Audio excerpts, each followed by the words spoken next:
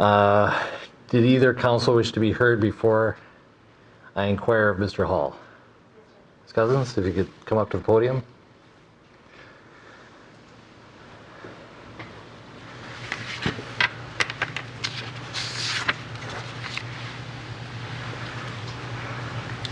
Good morning, Your Honor.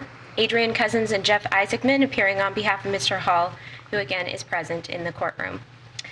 Your Honor, where we last left off at the last hearing was you had instructed defense counsel to submit a list of questions on a very narrow topic to see whether or not Mr. Hall could answer a very narrowly tailored set of questions and whether or not his Fifth Amendment privilege would be implicated in those questions. I've had a chance to review those questions, Judge. I've reviewed them with Mr. Hall. And to summarize, Mr. Hall cannot answer any of the questions that defense put forward. And I'm happy to expand on the reasons why he can't answer any of those questions. Let's just focus on how Mr. Floyd looked in the SUV, because that was the very limited group of questions that I thought might not incriminate him. Absolutely, Judge. And if you look at the list that defense proposed, I think that really starts getting into that topic at question 7.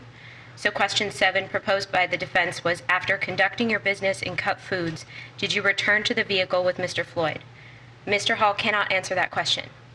Mr. Hall cannot put himself in that car with Mr. Floyd. Again, this was a car that was searched twice and drugs were recovered twice.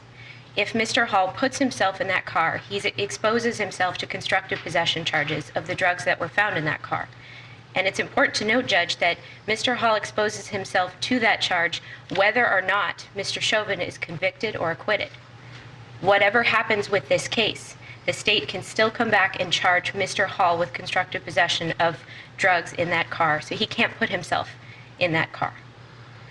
Furthermore, the questions that come after that: did you notice a change in Mr. Floyd's behavior while sitting in the car? How would you describe his behavior? Did you tell BCA agents that Mr. Floyd was drowsy or asleep? Mr. Hall cannot answer any of those questions without potentially incriminating himself.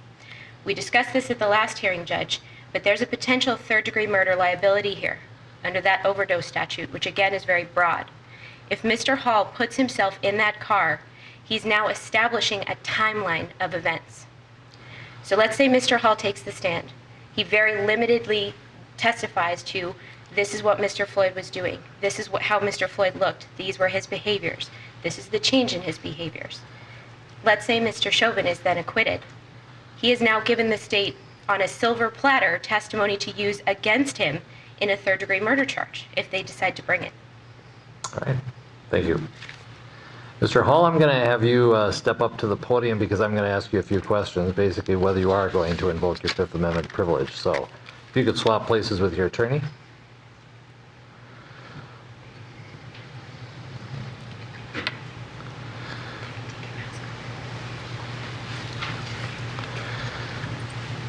Good morning, sir. Good morning.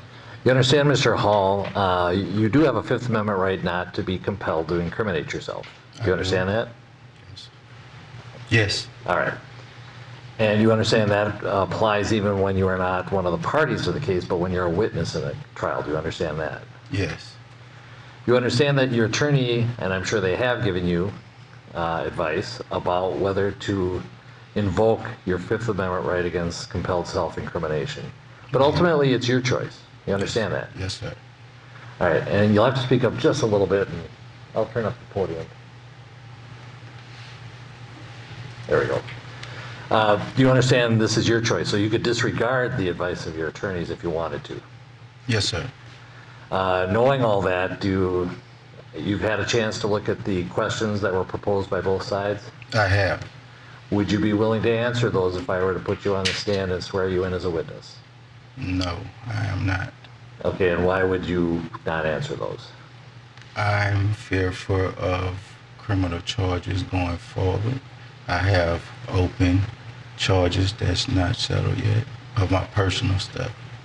So basically you are invoking your Fifth Amendment right against compelled self-incrimination? Yes, sir. All right, thank you, sir. You can have a seat. Any of the parties wish to be heard on this issue? I think we've had argument already, but just in case there's anything else. All right, I'm going to advise both sides to file your proposed questions as essentially an offer of proof on what you would have asked Mr. Hall. But I am finding that he has a complete Fifth Amendment privilege here. I had earlier said that possibly he could talk about how Mr. Floyd looked in the car, but counsel's argument is persuasive that that could provide a link. And since it's not just evidence that would incriminate a person, but also provide a link to incriminating evidence, I do find that his invocation of his Fifth Amendment rights is valid, and accordingly, I am going to quash the subpoena. Anything else? All right, thank you.